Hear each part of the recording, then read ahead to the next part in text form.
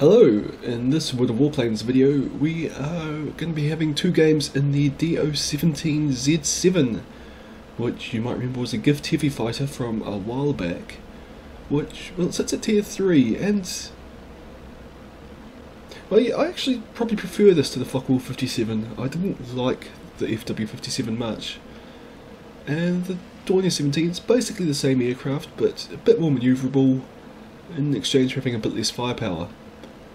What's happening here is that I'm actually trying to look over there for enemy aircraft, but my right mouse button didn't want to work very well that day, so it keeps flicking back to looking straight ahead.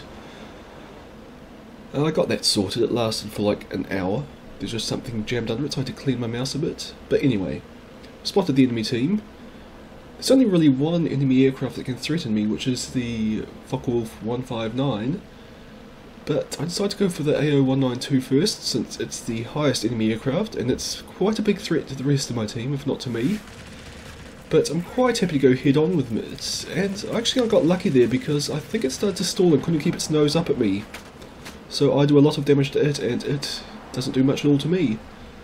So I come around and I see the Focke-Wulf 159, and since, well, you see it's pitching its nose up to me, so I figure we'll go head on with it. Do some damage, but it rolls away, and, well, I'm sorry Mr. Goldfinch, but you're right in front of me, and now you're dead. And that evens up the score. We've both lost a tier 1 aircraft. Actually, no, we're winning, well, 2-1. I'm coming back around, see the AO192, and figure I can knock that one out of the game pretty quickly here. There's kill number 2. Focke-Wulf 159 goes underneath me, and my tail gunner puts a little bit of damage to it. And I pitch up and around again. And fortunately for me, the Focke-Wulf 159s engage that XP31, and they're just going to be turning circles around each other for a while, which allows me lots of opportunities to put a bit of fire in here. And just like that, I removed 40% of the Focke-Wulf 159's health. And now I'm coming up and around again. This isn't actually the way I recommend flying the Do-17, because you lose a lot of energy in climbs in this aircraft. But, well, it's working alright for me so far. I come down a bit steep there and don't really get a good burst in. But it's down to 6% of its hit points. And again, up and over. Looks like I'll have a better angle this time. And there's kill number 3, and that's the game. 3 aircraft destroyed, 1,000 experience, so that's all pretty good, but let's get into the next game. This one's a bit bigger, a 5-a-side. I say a bit bigger, 1 aircraft extra on each team.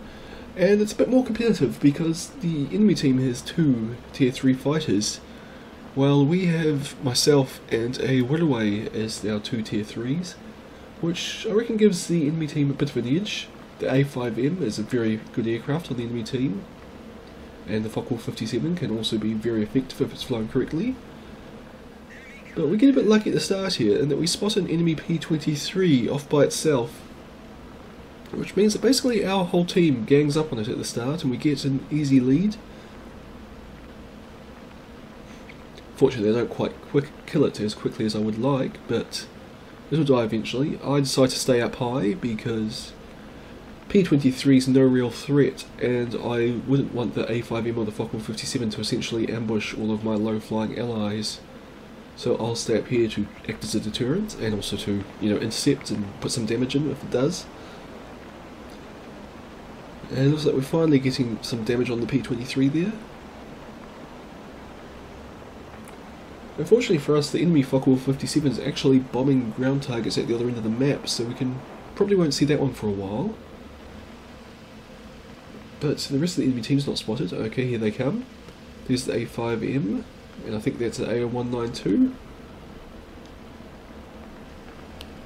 So I was going to do a split test down to the tail of the AO192, but then I decide I'm not really going to have a good shot at it because I'm coming in way too steeply here.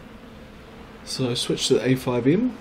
Now I think about going for the Heinkel 51, which is just coming into the fight now. But go back to the A5M. But it rolls and avoids, well, all of my shots. In other words, I just missed. So I have to come around for another pass.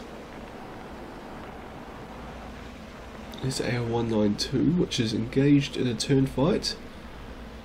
Generally not the best way to use it, but it probably can't actually run the Wirraway anyway. I'm able to put a big long burst into it and I set it on fire, and well, it's down on very low hit points now, but aircraft shooting at me, the Heinkel 51 and the A5M. At this point the enemy teams actually managed to take the lead back, so I was actually quite happy just leading these two aircraft away from the fight, especially seeing how much damage my tail gun is doing to the A5M there. And now I'm coming around, and I'm not sure if it actually stalled out there or not, but if it did stall out, it's recovered enough energy by this point that it's able to dodge most of my shots pretty effectively, but I do put some more in. Go for the Heinkel 51 because it allows me to keep my speed up and do a bit of damage. I get an assist on the AR-192 there. But other than that burst on the AR-192, I'm not doing that well. The A5M is just a bit too manoeuvrable for me to keep my guns on target. And here again, firing away, I miss them all because it turns too tight. It turns much tighter than I can keep my guns on target. And I could see that was going to turn onto my tail, so I just pitch down, try and pick up speed and put separation between us. And when we're about 500 meters away, I start pulling up into a climb, trying to hope it to get us to stall. But while the Focke-Wulf 57's coming down on me, it's finally managed to arrive. So I have to climb up and over it to try and get behind it.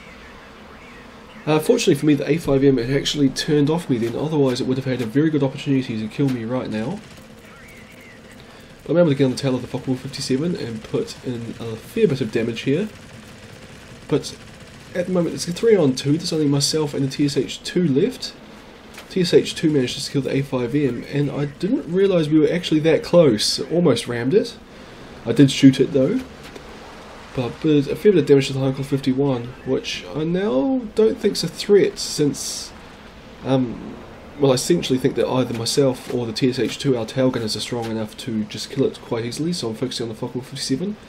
I come around, put a burst in, and start turning, but it just flies straight into my tail and manages to wreck me, and unfortunately it survives that. Heinkel 51 is killed by the tail gunner of the TSH-2, and the Focke-Wulf 57 goes head on with the TSH-2.